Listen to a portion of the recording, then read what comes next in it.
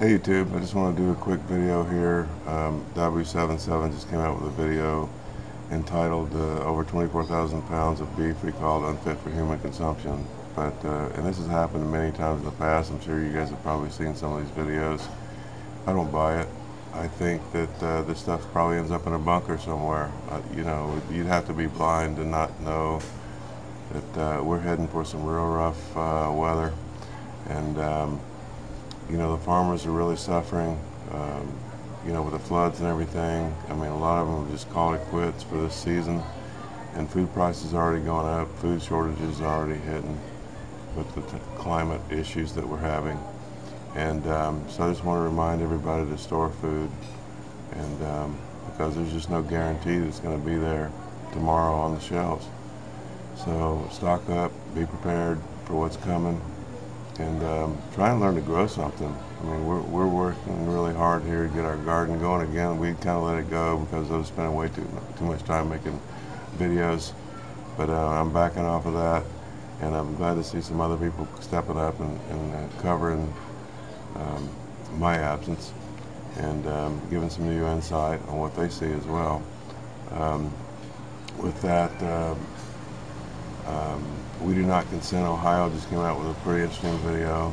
Clark was complaining that his channel got hacked or something. His server got hacked and he lost a bunch of data and stuff. And my take is I wish he'd have lost it all, because I'm sick and tired of him pumping that poison out all over the planet with YouTube's protection. I can't even save someone else's video to the Jonathan Collect Cult playlist. So I mean, he's obviously being protected by somebody on the inside, some kind of gatekeeper with YouTube.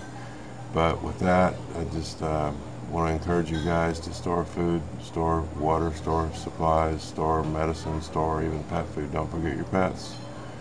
Try to have alternative energy sources. There's a lot of those out there.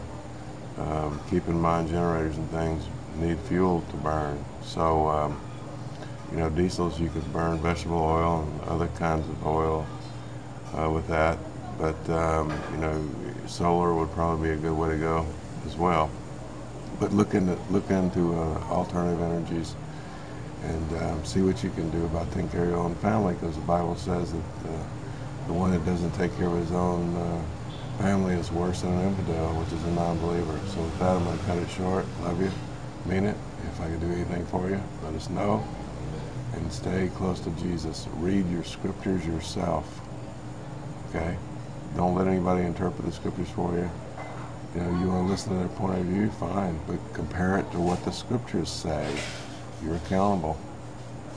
You're not going to be able to stand in front of Jesus on Judgment Day and the Father on Judgment Day and say, well, so-and-so said this and so-and-so said that. He said, well, you had the book, why didn't you read it? It's going to be crickets. So with that, take care. God bless you. Bye now.